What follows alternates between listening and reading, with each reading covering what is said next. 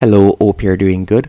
In this tutorial, I'll be showing you how to remove audio from video in Imovie on Mac. The first thing you're going to do, you're going to need to import the video that you want to edit. So you're going to tap on Import Media. From here, you can select the video that you would like to use.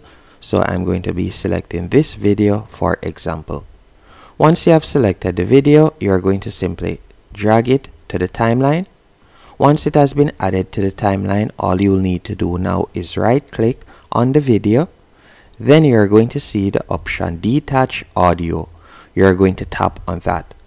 After you have detached audio, this is the audio file at the bottom right here in green. You can edit the audio file further. For example, if it is a case that you would like to increase the volume, you could tap on the volume icon in the top right hand corner. And from there you could increase the volume, as you can see right here.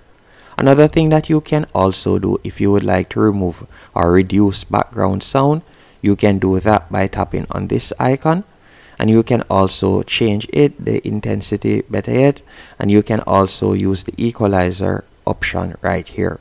And that's it. Hope you found this tutorial helpful and informative. If you did, be sure to hit the like button and subscribe.